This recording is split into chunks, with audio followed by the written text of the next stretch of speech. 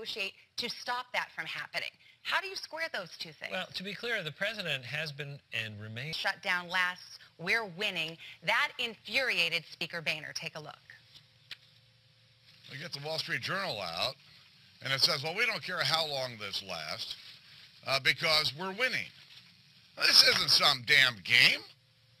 All right, and then here you are caught on an open mic with Senator Mitch McConnell a little bit earlier this week. Take a listen. I think if we keep saying we wanted to defund it, we fought for that, but now we're willing to compromise on this, I think they can't. We're going to, I think, well, I know we don't want to be here, but we're going to win this, I think. Senator, I brought those two things up side by side for a reason. Winning, losing, battle of the talking points, dueling cable appearances. Do you in Washington, do all of you have any idea how totally disgusted the American people are with these antics? Yeah, no, I think these are all legitimate concerns, and I think really we should point back to where the root of the problem is. The root of the problem here is that we are not passing appropriation bills like we should.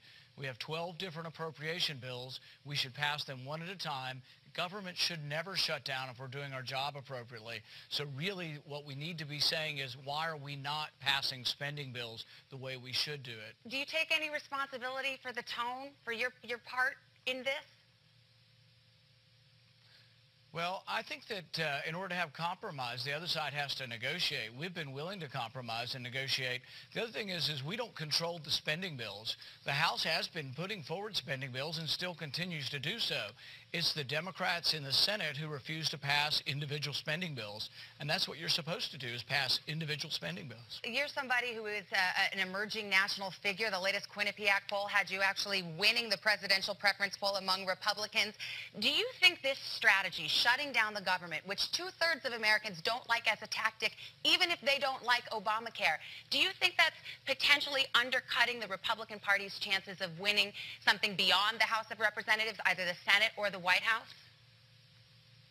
I think it's extremely bad for the president to shut down the government, and he's the one shutting it down because, frankly, he's unwilling to compromise. We are willing to negotiate. We're willing to compromise. The president says his way or the highway. So ultimately, I think it is bad for the president.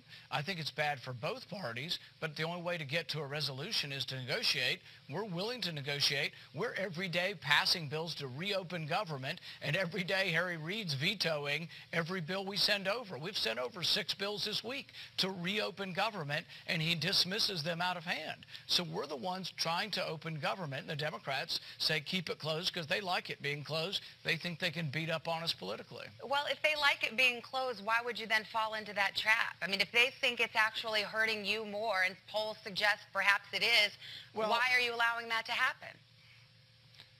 Because there are important questions. Obamacare is going to cost $2.6 trillion. We have a $17 trillion debt. We think these things are important and worth fighting over because they're not inconsequential. Some economists say that we're losing 1 million jobs a year just because of the burden of our debt. Is it worth standing up and saying the emperor has no clothes, we're out of money, and that we should start to balance our budget and not spend money that we don't have?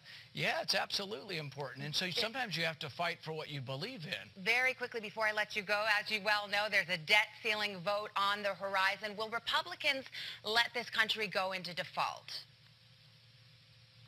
I think it's irresponsible of the president and his men to even talk about default. There's no reason for us to default.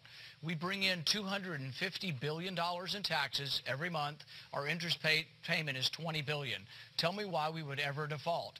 We have legislation called the Full Faith and Credit Act, and it tells the president you must pay the interest on the debt. So this is a game. This is kind of like closing the World War II memorial.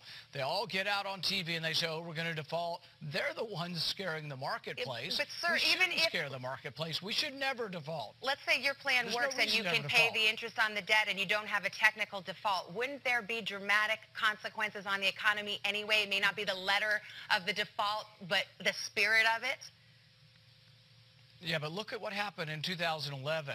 Our credit rating was downgraded. But you know why? The reasoning they gave was because we have too much debt, that we weren't cutting enough spending, and so they downgraded us. It has to do with the big picture of how much debt we're accumulating. It isn't so much these deadlines that the market's worried about. The market's also worried about a $17 trillion debt and that we're not acting fiscally responsibly, and we're spending more money than we bring in. That's what the market's worried about. Senator Rand Paul, it's always good to talk to you. Thank you for your time, sir.